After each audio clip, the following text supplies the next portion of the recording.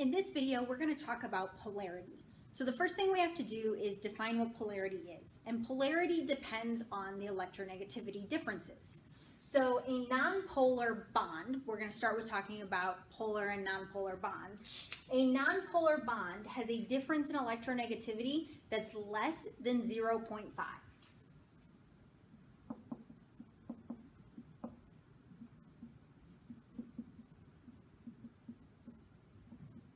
So electronegativity difference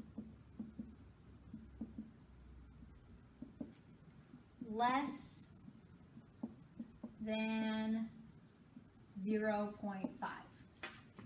For a polar bond, you have an electronegativity difference that's equal to or greater than 0.5.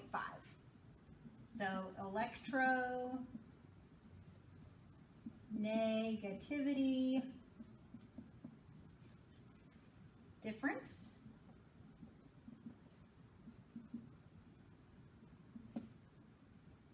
equal to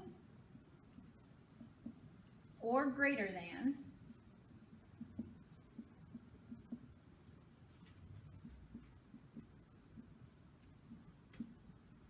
0.5.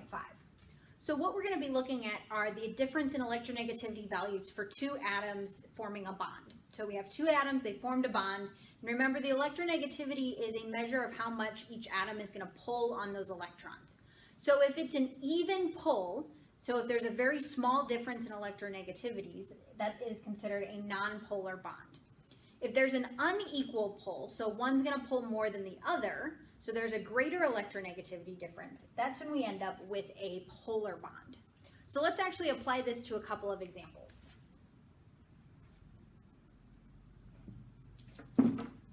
So when we actually want to calculate polar or determine whether or not something is a polar bond, we have to use the electronegativity differences. Now, your table of electronegativity values can be found on the bottom of your periodic table. So it's the bottom right-hand corner, and we're only going to be looking at nonmetals for this. So in that table are the electronegativity values for our nonmetals. Our first example is carbon and sulfur. So if I look up carbon and sulfur on my table, I can see that the electronegativity value for carbon is 2.5, and the electronegativity value for sulfur is also 2.5. So if I subtract those two numbers, 2.5 minus 2.5, I get a difference of 0, which means that this is a nonpolar bond. Carbon and sulfur have an exactly equal pull on the electrons in that bond.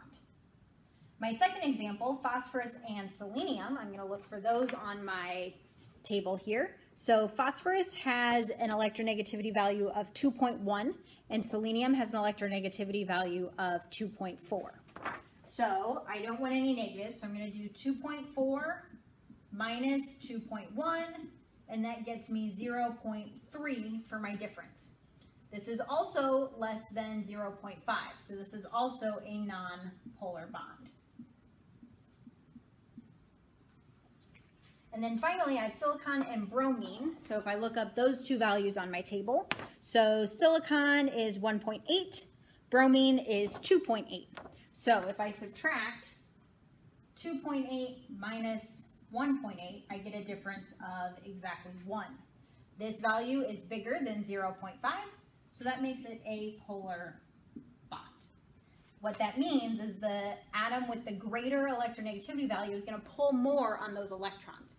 So it's going to be an uneven distribution of the electrons. They're not going to be right in the middle of that bond. They're actually going to be pulled closer to bromine, since bromine has the greater electronegativity value. If your difference comes out to exactly 0.5, then it is also considered a polar compound.